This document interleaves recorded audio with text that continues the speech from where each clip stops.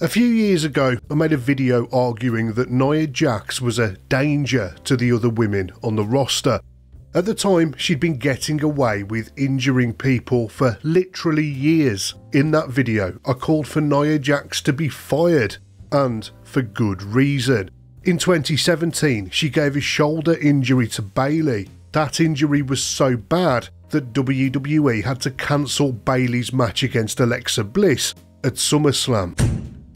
In 2018, she gave Ember Moon an elbow injury during the Royal Rumble match, and then later in the year, she punched Becky Lynch so hard that she ended up with a broken nose and a concussion. In 2020, Jax injured Kairi Sane after being thrown into the ring steps. She threw Sane so hard, she ended up splitting her head open on impact. She practically dropped Charlotte Flair on her head during a match on Raw. Flair got so frustrated with Jax that she slapped her for real, and the two had a very tense moment live on TV. That's not even a complete list, by the way. Zelina Vega, Mandy Rose and Dana Brooke also all fell victim to Dangerous Nia during that first run in the company.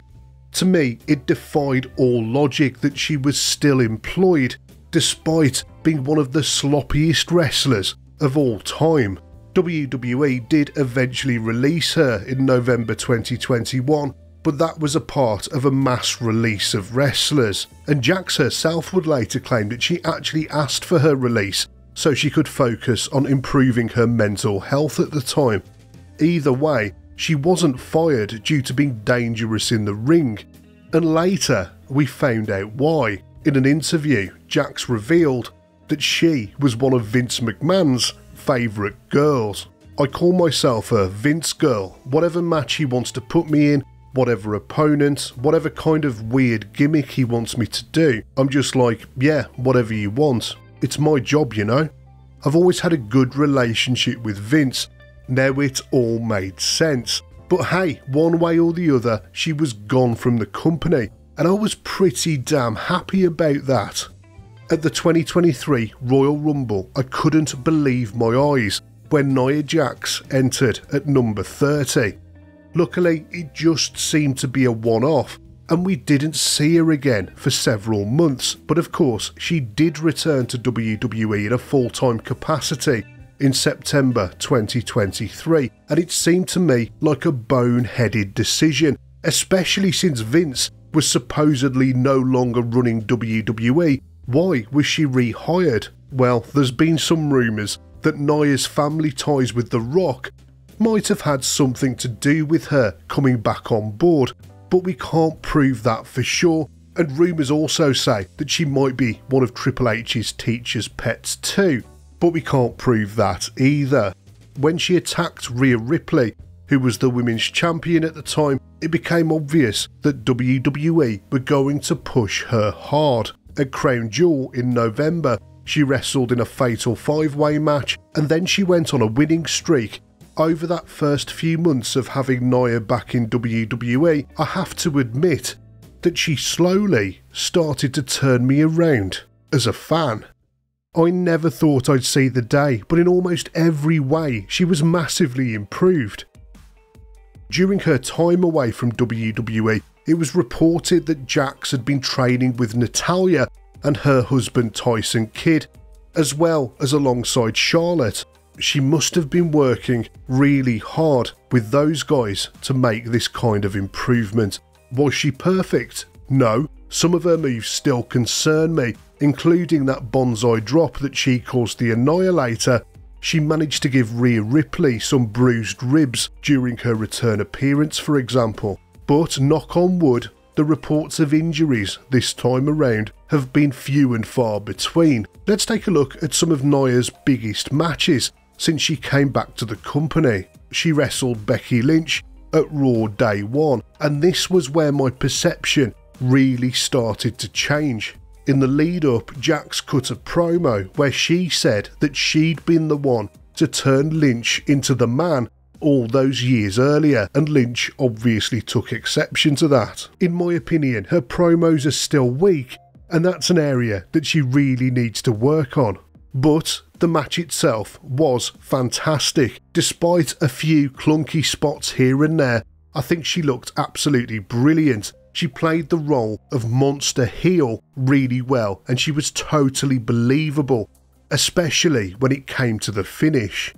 The finish saw Lynch avoiding the Annihilator before getting smashed in the face with a very effective looking punch. In the Royal Rumble match, she entered at number 19 and lasted for just over 20 minutes. A match against Rhea Ripley for the Women's World title came next at the Elimination Chamber. It was one thing having a great match on Raw Day 1 against Becky Lynch, but how would she perform in the main event of a premium live event in Australia in front of a stadium packed with 52,000 fans?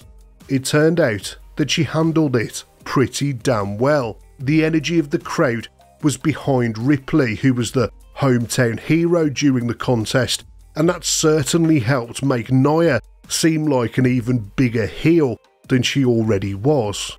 It wasn't a perfect match, there were a couple of botches early on, but I still really enjoyed it. Jax absolutely busted her ass, and she did a great job of generating heat. Then it came to the Queen of the Ring to face Lyra Valkyria in the final match, with the winner of the tournament going on to face the Women's World Champion at SummerSlam. Out of all of her major matches since she came back, this one was one of the weakest. The pacing was too slow for my liking, but it did continue to showcase Jax as a nasty heel. In the end, Jax executed an absolutely brutal looking Annihilator to pick up the win and become the 2024 Queen of the Ring. The way things are going, I would be more than happy for Nia Jax to win the title at SummerSlam.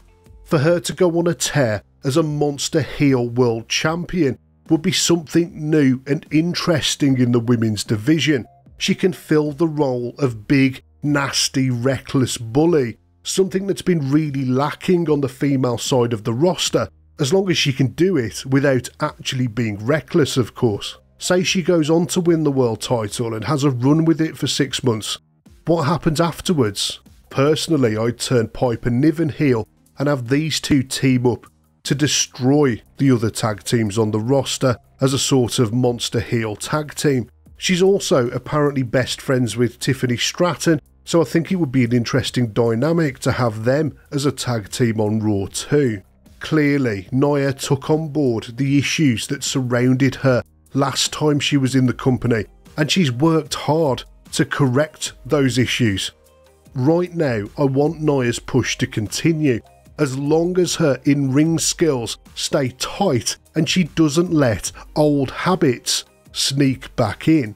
Because if she goes back to crushing people with her finisher or almost dropping them on their heads again, we're going to be back to square one.